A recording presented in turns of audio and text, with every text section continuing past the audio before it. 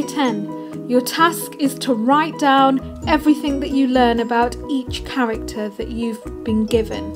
Your time starts now.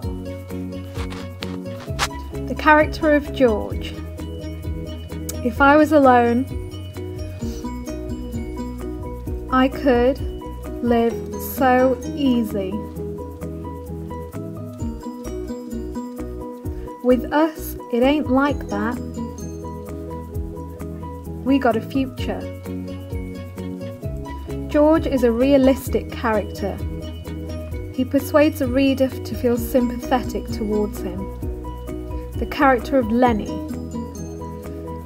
Lenny is a huge grown man. He has grown up physically, but mentally quite simple. He's a huge man, shapeless of face, with large pale eyes. He is referred to as an animal several times in the story. Crooks. Crooks is quite a proud, cynical and vulnerable man. Nobody never gets to heaven and nobody gets no hand. I tell ya, a guy gets too lonely and he gets sick. The character of Candy.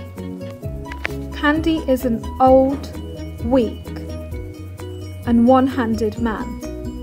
Lousy old sheep.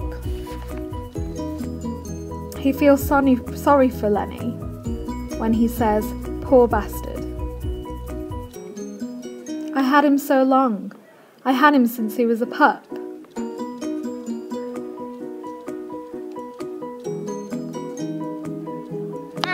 The character of Curly.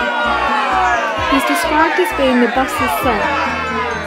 He's a lightweight and he's handy. Curly's like a lot of little guys. He hates big guys.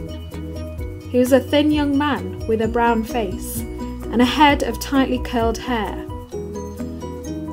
Well, I think Curly's married a tart. Curly's wife. She's described as being flirtatious and unfaithful. The role of women in the 1930s. Curly's wife is described as jailbait, a tramp, a tart. She had full rouge lips and wide-spaced eyes.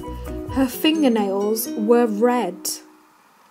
She put her hands behind her back and leaned against the door. She smiled archly and twitched her body. Jesus, what a tramp. So that's what Curly picks for a wife. And we are finished.